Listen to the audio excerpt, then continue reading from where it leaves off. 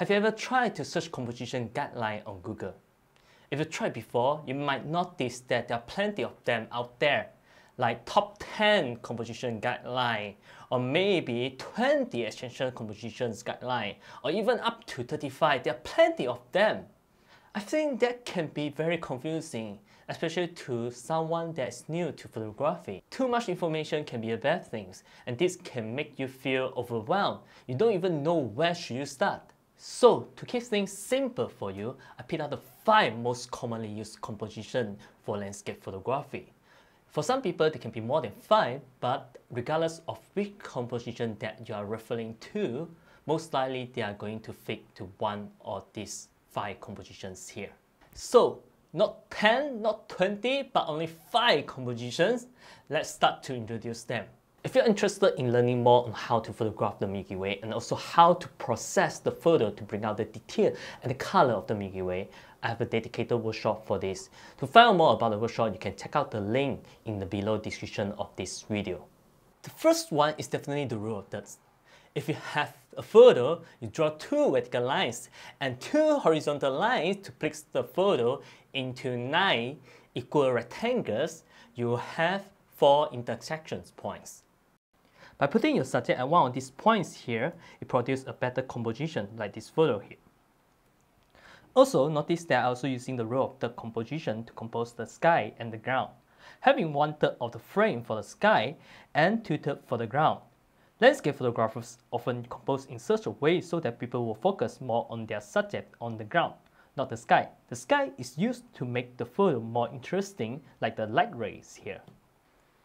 Here's another photo that using the rule of third compositions. This time, I have 2 subjects in the frame. One is the mountain, and the secondary subject is the Milky Way here. Unlike previously how I gave 1/3 of the frame for the sky, now I use 2/3 for the sky and 1/3 for the ground. My main subject is still something that on the ground here, but because of the Milky Way is huge, you won't be able to fit the Milky Way in the 1/3 of the frame, which is why I put 2/3 for the sky here. Also, because that I put mountain on one side of the photo and the Milky Way on another side of the photo, this creates a visual balance to the composition, because both subjects look equally interesting. If I put both my subjects on one side, the composition is going to look a bit imbalanced because one side tends to be more interesting and another side got nothing to show here. Like this photo here, both the Milky Way and the person is on the left side. And there's nothing on the right side, so try to avoid composition like this. Phew, that's a lot to say for the rule of thirds.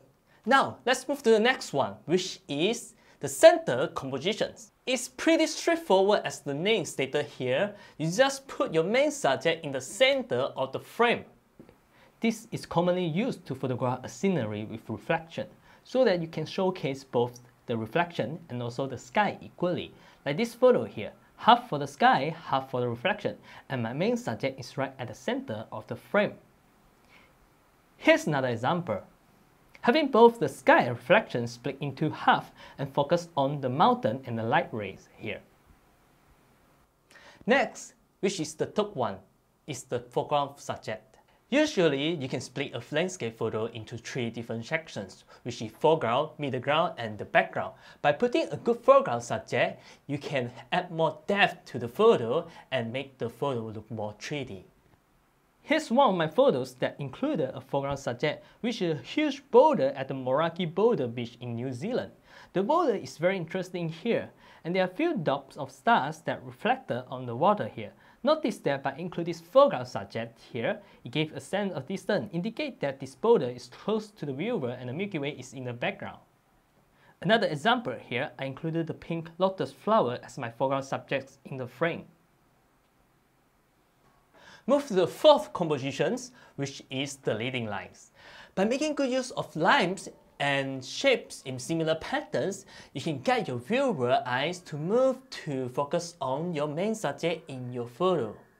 Like this photo here, I use the light trails as the leading lines to bring the viewer to see the photo from the bottom left to the frame all the way to the Mount Cook, which is my main subject in this photo. Also notice that I'm following the rule of third composition here by having 1/3 for the sky and 2/3 for the ground. Another leading line example, this time I used the walkway of the jetty as the leading line to lead the viewer to focus on the center of the frame here. It is also a centered composition, which I put the fisherman hut in the middle of the frame. After the leading line, finally, the last composition is the framing composition. Framing is less common compared to the compositions that I mentioned earlier. Framing refers to using any elements on a scene to create a frame within your frame. For example, this photo of the Federal Mosque in Malaysia. I was using the frame of the doorway to frame. It is also using the center composition. One more example here, a selfie photo of mine. I hope you don't mind that. I used the stacked storage gigs to create a frame in the photo. Also, you can see that I'm using leading line here. Okay, that's all the 5 most commonly used compositions for landscape photography. If you follow either one of them, definitely it won't go wrong. Also, I mentioned that sometimes a photo can have multiple compositions applied to it. But that doesn't mean that the more the better. It all depends on a shooting location. So just pick the one that best suits the situation. So before I end this video, I'm going to give you a test. Look at this photo here. Tell me what composition that it is using. And you can answer that by leaving your comment in this video. That's all for this video. I hope you like it. I may want to talk more on composition in the future.